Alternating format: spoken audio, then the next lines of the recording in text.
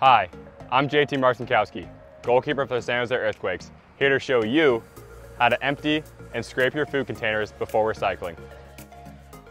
First, empty any food scraps. Next, use a spatula, spoon, or whatever you have on hand to scrape the container clean. That's good enough. Lastly, put your newly emptied and scraped container in the recycling. No need to rinse. Food soil containers like this go in the garbage.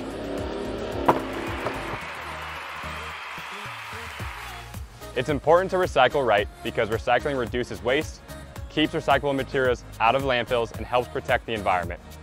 Unsure of what goes where? Visit sanjoserecycles.org to find out.